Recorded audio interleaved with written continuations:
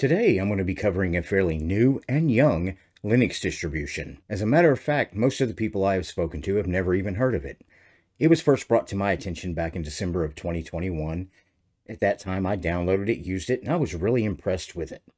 It is Ultramarine Linux. It's a Fedora-based distribution featuring extra package repositories such as RPM Fusion and multimedia codecs. Ultramarine can be considered a spiritual successor to the Aurora project and aims to make Fedora a more desktop-friendly experience. So that's what we're going to be covering today on eBuzz Central.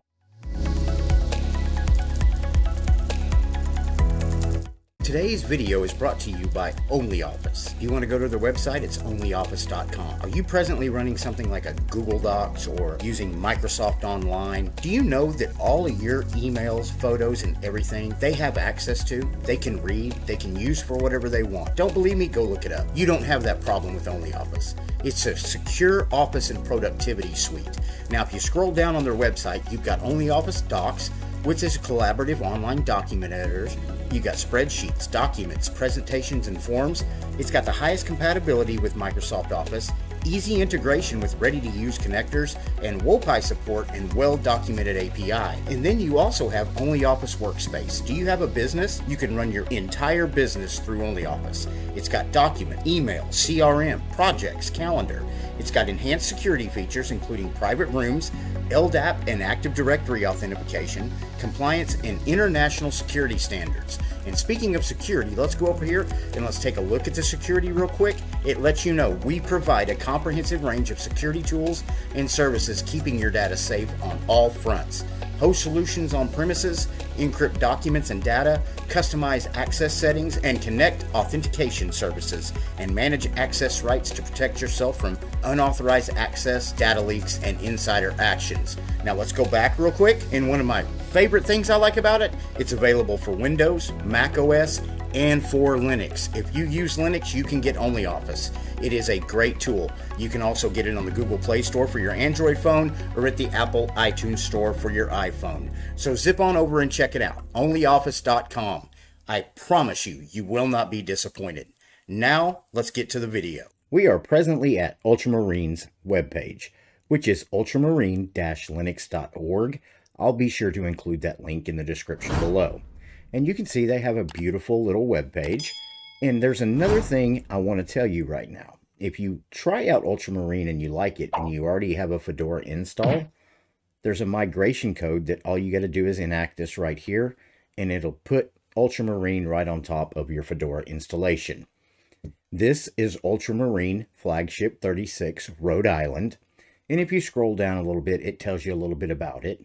It was designed for your own personal workstation or battle station, whatever you might want to call that. It is designed to be as easy to use as possible and stays out of the way.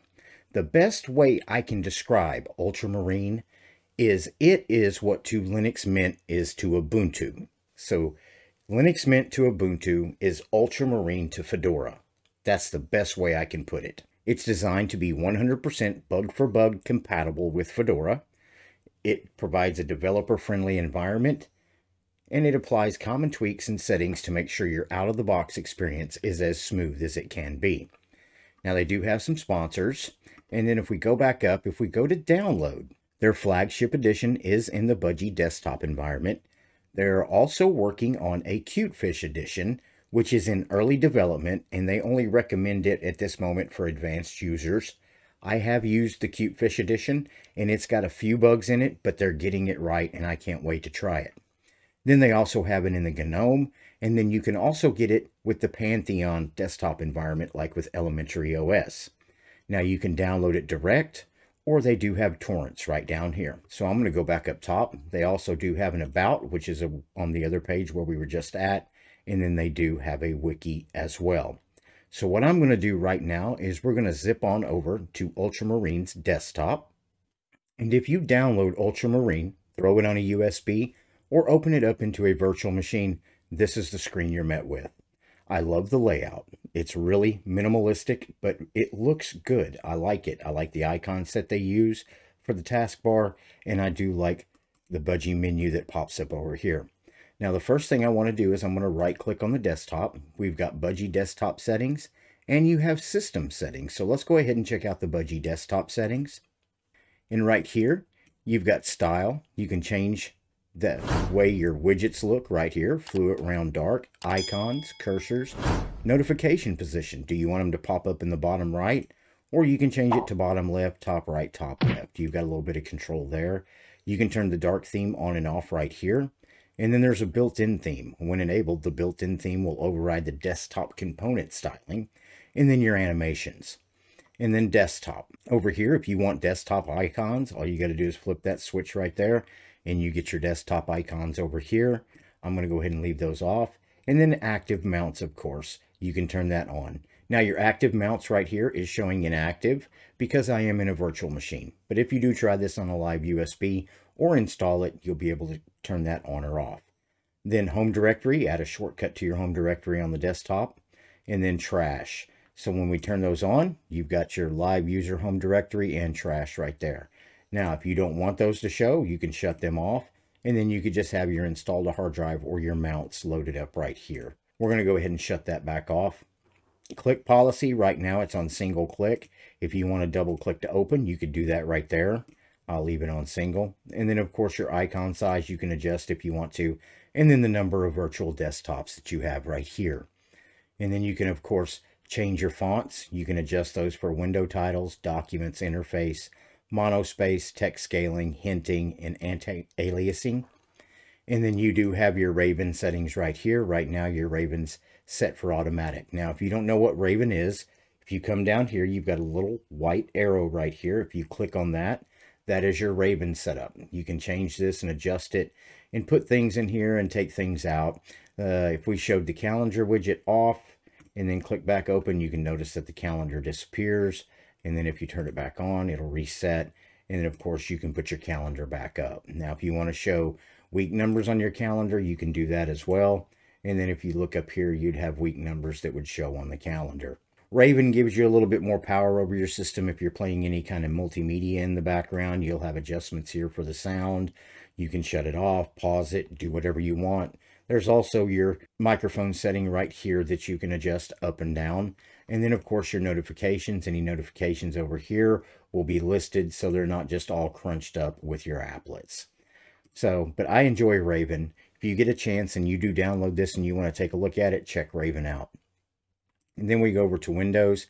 You can adjust different things that you want to do with your windows here. Everything from attach modal dialogues to windows, all the way down to show all windows in a tab switcher. And then your bottom panel, right here, you can add applets if you want to your bottom panel, or remove them if you want to. Right now, you've got the Budgie menu. You've got your icon task list, which is in the center, which is right here. And then over here, you've got the system tray, separator, keyboard layout. Let's say you wanted to remove the keyboard layout. You could go ahead and click it, hit trash, remove applet, and the keyboard layout disappears. And then you could also go over to settings. You could position to the bottom if you wanted to. You could go to the left, top if you wanted to, or drop it to the right. So you've got full adjustment on that. I'm going to go ahead and go back to the bottom. Then you can adjust the size of it if you want to. Make it bigger or make it smaller. That's up to you. And then you could also add a shadow, add a decorative shadow. Styled regions dock mode. When in dock mode, the panel will use a minimal amount of space. So if you click on that, it brings it over here to a nice small mode. And then when you click on that, Raven still comes up over here on your right hand side. So let's close Raven and let's go ahead and go back to panel. And then auto start, it lets you know right here, the only thing that starts up when you auto start is your welcome to Ultramarine. So we're going to go ahead and close out of that. We're going to right click again, and then we're going to go to system settings. And if you're familiar with GNOME, these will look a little bit familiar to you. If you go up top, you've got network, Bluetooth. You can adjust a background if you want to. I think it's just a one click and it automatically changes it. There you go. I kind of like that, so I'm going to leave that up. Then you've got your notifications, multitasking, application, sound, power, just your general basic settings that you have on a Linux distribution. Let's go ahead and go to About. And if you open this up, it lets you know the device name is Fedora. Hardware, lets you know you're using an i7 Ultramarine Linux 36, Budgie version 10.5.3, and virtualization is being run through Oracle. So we're going to go back up top and we're going to go ahead and close out of this. I want to go ahead and right click on the panel and it doesn't do anything. So we'll come over here and open up the application launcher. You've got accessories right here. You've got connections. If you're not familiar with connections, this is the way you can pretty much share desktops between any computers. And right here, it just says, just hit the plus button to make your first connection. So you could turn sharing on a Windows or Linux or a Mac and be able to run that PC from right here. So I'm going to go ahead and close out of that. Come back down to the app manager and we will go ahead and open up files. And if you open it up, I love the theming that they're using here. I like the transparency in the folders. You can kind of see through them, and then they've got the icons on them as well. And then up top, you've got a little bit of transparency up here, but it's your basic file manager. It doesn't get in your way. It lets you get things done. It's version 42.1.1, lightweight, but still powerful at the same time. So I'm going to go ahead and close out of that. Go back over here to accessories. Then you've got GNOME clocks, Wall Street control, weather, and then window shuffler. I like window shuffler. I know a lot of people love the tiling, but I do like window shuffler too, especially because you can use shortcuts on the keyboard to do what you want with it. Like if you got this open right here, this kind of gives you some cheat sheet right here of what it actually does. So I'm going to go ahead and click. So we select this. If I wanted to move this to bottom left, all you got to do is do Control-Alt-1 and it moves it down to the bottom left.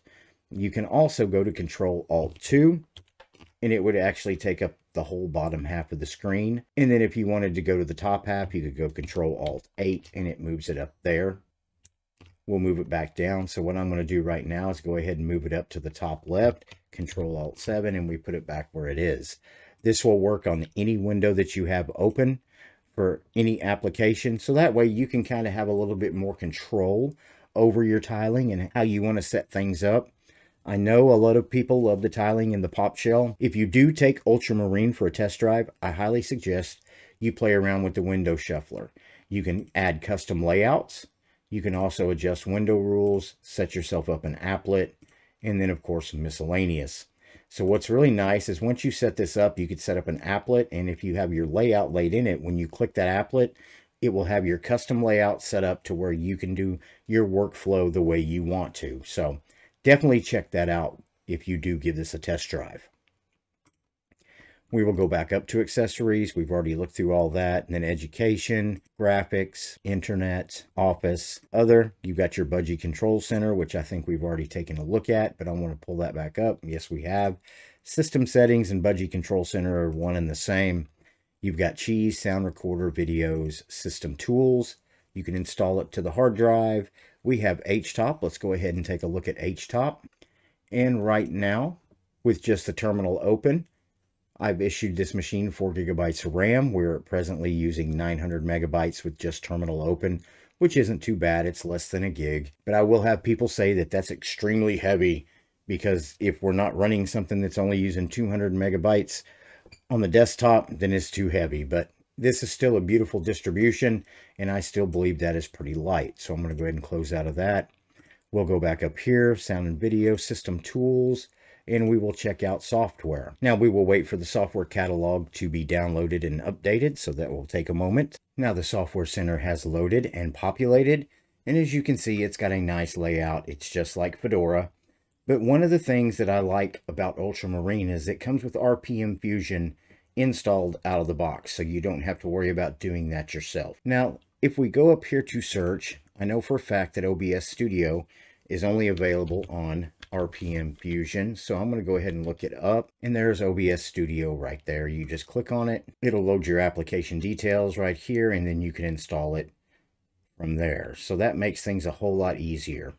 Fedora is a great OS, but sometimes you need things a little easier for some people. Like Mint makes it easier to use an Ubuntu-based system than using Ubuntu. And I think Ultramarine is going to do the same thing for Fedora. You can download Ultramarine and pretty much plug it, play, and go, and be ready to get to work and be ready to start downloading the software that you need and to be able to get things done. So let's zip back on over here to the app menu and go to utilities. We've got system monitor, screenshot, password, and keys. And that is pretty much it. That's pretty much a look at Ultramarine Linux. I think it's a very impressive distribution. The overall look is clean, aesthetically pleasing. I like the icon set. I like the theming. It is very beautiful and at the same time very functional. You get the power of Fedora with all the extras already preloaded. Like I said, it's what Linux Mint is to Ubuntu, Ultramarine is to Fedora. Tell me what you think. Is it something you might download, throw in a USB, put in a virtual machine, and take for a test drive? Let me know in the comments below. If you get a chance, be sure to zip on by the eBuzz Central store, take a look around. If you see something you like, go ahead and pick it up. If you would like to see something on the store that's not there, please let us know in the comments below and we'll do our best to get it up there for you. And do me a big favor before you leave today. Please like, subscribe, or follow my channel. It doesn't cost anything, and if you end up not liking me, you can always unsubscribe.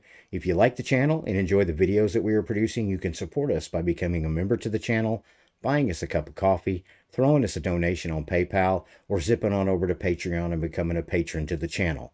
Those links will be in the description below. Thank you for watching my video, and I will see you in the next video.